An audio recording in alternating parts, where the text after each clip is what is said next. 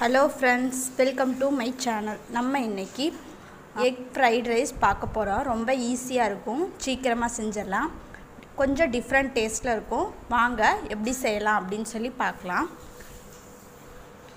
இதுவரைக்கும் நம்ம சேனலை சப்ஸ்கிரைப் பண்ணலைனா சப்ஸ்கிரைப் பண்ணிக்கோங்க. பக்கத்துல நோட்டிஃபிகேஷன் பெல் இருக்கும். அதில் ஆல்ங்கிற ஆப்ஷனை கிளிக் பண்ணிக்கோங்க. ஃபர்ஸ்ட் ஸ்டவ்ல ஒரு கடாய் வச்சுக்கோங்க. கடாய் நல்லா ஹீட் ஆகணும். ஹீட் ஆனதுக்கு அப்புறம் இதுல ஆயில் ஊத்திக்கலாம். கடாய் நல்லா ஹீட் ஆயிடுச்சு. ஆயில் நல்லா காயட்டும். காஞ்ச உடனேயும் இதுல சின்ன வெங்காயம் ஒரு 7-8 பல் சின்ன வெங்காயம் நறுக்கி எடுத்து வச்சிருக்கேன். இதை போட்டுக்கலாம். ஃபர்ஸ்ட் பச்சை மிளகாய் போட்டுக்கலாம். போட்டுட்டு அதுக்கு அப்புறம் இந்த சின்ன வெங்காயத்தை போட்டுக்கலாம். இதுக்கு சின்ன வெங்காயம் தான் ரொம்ப டேஸ்டா இருக்கும்.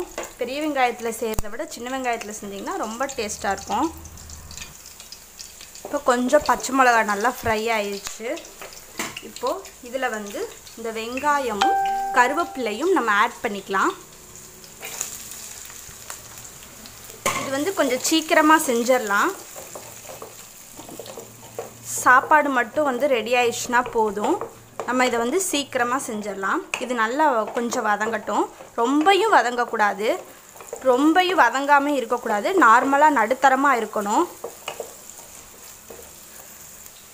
இப்போ வெங்காயம் நல்லா வதங்கிருச்சு. இப்போ இந்த ஸ்டேஜ்ல நம்ம முட்டையை ஊத்திக்கலாம். நான் 4 முட்டை எடுத்து வச்சிருக்கேன். 4 முட்டையை ஊத்திக்கலாம். கலக்கிர வேண்டாம். அப்படியே இருக்கட்டும். முட்டையை ஊத்தி கொஞ்ச நேரம் அப்படியே இருக்கட்டும். கலந்துற வேண்டாம். இப்போ முட்டையை கலந்துக்கலாம். லைட்டா மட்டும் கலந்துக்கலாம். லைட்டா மட்டும், ரொம்ப கலந்துற வேண்டாம். லைட்டா மட்டும் கலந்துக்கோங்க. கலந்துட்டு இன்னும் கொஞ்ச நேரம் கழிச்சு திரும்பி கலந்துக்கலாம். இப்போ திரும்பி கலந்துக்கலாம். போதும். அப்படியே நல்லா கலந்துக்கலாம். ஸ்டவ் சிம்ல வச்சுக்கோங்க ஃபர்ஸ்ட். இப்போ கொஞ்சம் ஹைல வச்சுக்கோங்க. இப்போ நல்லா கலந்து விட்டு உடைச்சு விட்டுக்கலாம்.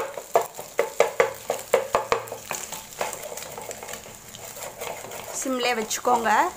போதும். சிம்ல வச்சிட்டு நல்லா எல்லாத்தையும் நல்லா உடைச்சு விடுங்க.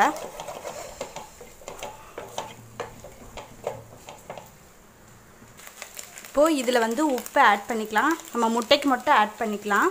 ஏன்னா சாதத்துல தனியா உப்பு போட்டாச்சு.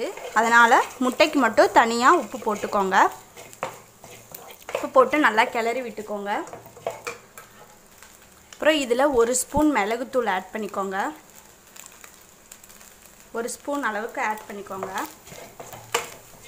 ஆட் பண்ணிட்டு இப்போ இதுல சாதம் 2 பேர் சாப்பிட்ற அளவு சாதம் எடுத்துர்க்கேன். அதை இதுல போட்டுக்கலாம். இது பாஸ்மதி அரிசியில கூட செய்யலாம். ரொம்ப நல்லா இருக்கும். நான் நார்மலான அரிசியில தான் செஞ்சிருக்கேன். பாஸ்மதி அரிசியிலே ரொம்ப டேஸ்டா இருக்கும்.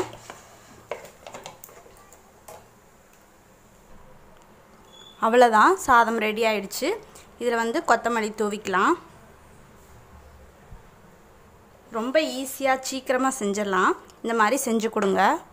உங்களுக்கு பிடிச்சிருந்தா லைக் பண்ணுங்க, ஷேர் பண்ணுங்க, கமெண்ட் பண்ணுங்க, சப்ஸ்கிரைப் பண்ணுங்க. Okay, thank you friends.